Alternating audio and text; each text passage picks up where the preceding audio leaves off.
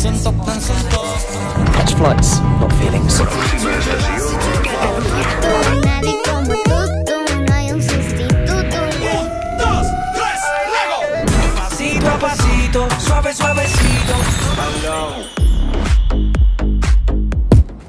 Hola amigos, estoy ahora en España.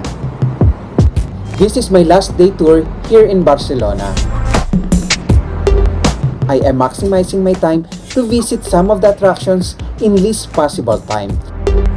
Because tomorrow, I'll be heading back again to Madrid for my flight to Paris. As early as 8 AM, I prepare to go to the Park Güell. Actually, it's just yesterday that I learned that the site is just on foot away from my hotel. Just lucky enough to save some pennies in transportation. I was surprised to find that the route to Park Güell is at a high elevation. It's just like a city hike, with escalators available to assist, making it very convenient for seniors or those with mobility issues. Not all paths to Park Güell have escalators. However, you can access the escalator via the Avenida del Santuario de Santo Josep de la Montaña. For some reason, this poster suddenly caught my attention, although it was just written in ordinary style. Initially, I thought it was just expressing a protest, but when I read it, I found myself wondering if I was guilty of its message. To simplify, the author claims that tourism perpetuates the idea that the world belongs to you simply because you can afford it. I think this message opens up an interesting topic for debate.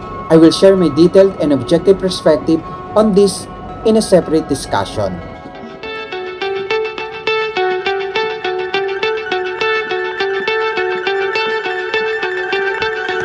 Upon reaching the top, I found an entrance to the park. However, I decided to go down the stairs to see the main entrance.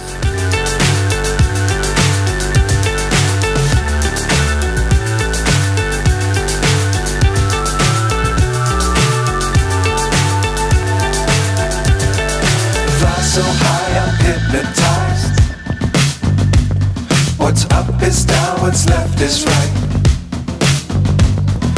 Chasing stars and holding you. I can't see the end, but we'll see it through.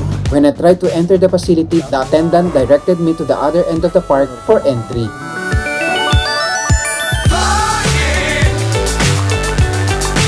The park's walls are noticeably decorated with mosaics.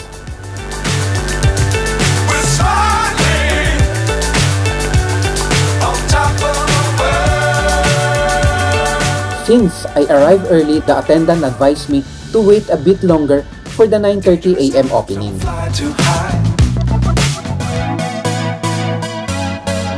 Once the park opened, they directed us to scan a QR code for maps and audio guides.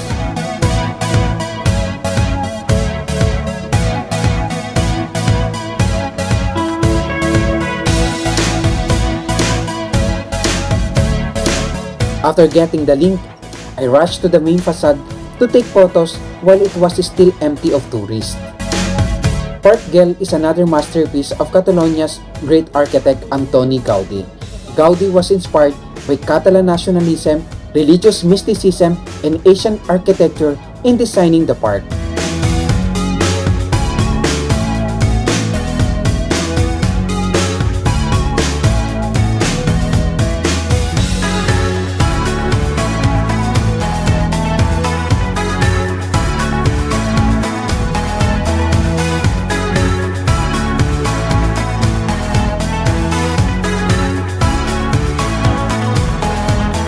I didn't follow any maps while exploring.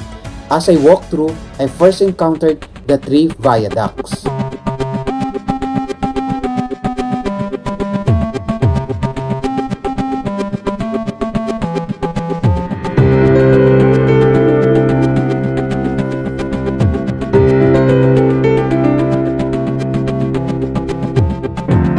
Above them was a bridge leading to somewhere, though I have no idea where to go.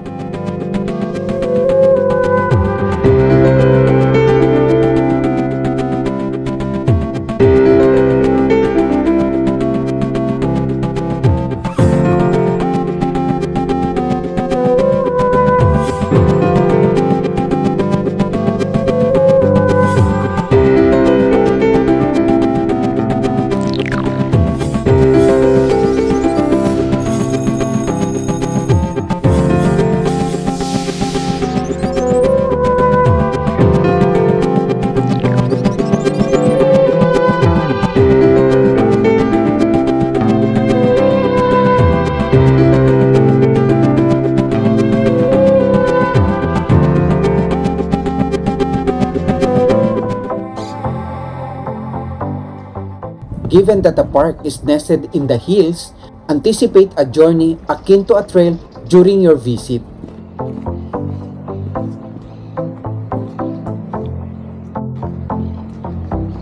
Eventually, I stumbled upon a large open space.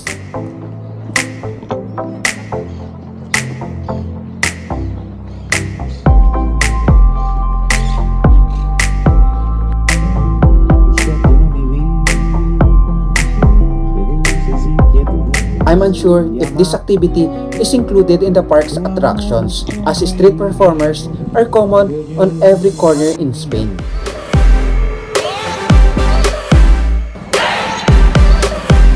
Upon reaching this area, to my amazement, I discovered the renowned serpentine bench.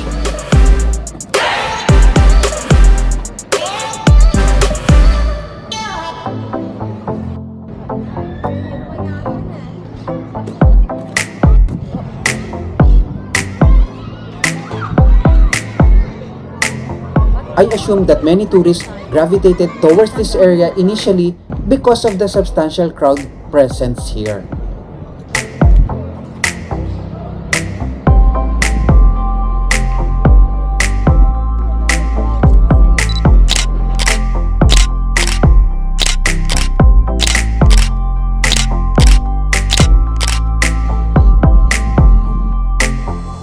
After capturing some photo opportunities, I descended to the hypostyle hall.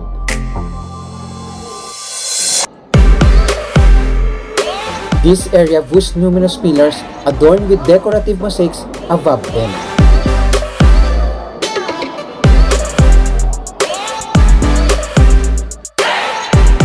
As I descended, I spotted the dragon, one of the prominent figures in the park. Initially, I mistook it for a snake head, but later I learned it was actually the head of a dragon. Park Güell is incredibly impressive, with much of its design composed of mosaics. The blends of colors is remarkably refreshing to the eyes. Feeling some soreness in my feet, I opted not to explore the other areas of the park, even though I heard there's a highest peak offering a view of the Barcelona skyline. Before leaving, I stopped by a souvenir shop to browse some unique items. I hesitate to make a purchase there because I wanted to explore other options for bargains.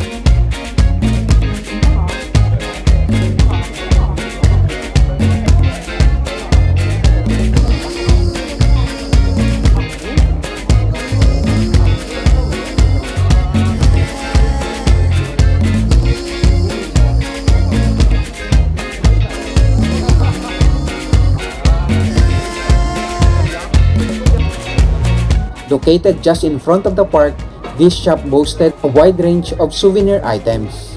Regrettably, I made a mistake by not buying there. I had assumed that souvenir shops farther away from the park would offer better deals, but it turned out to be the opposite.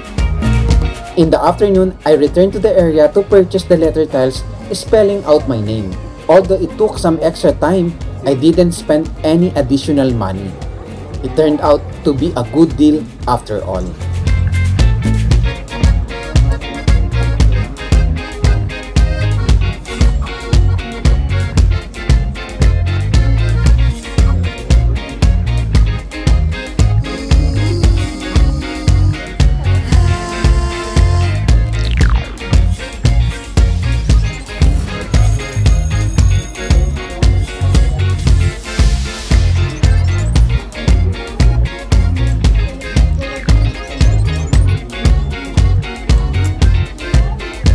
Hasta la próxima aventura.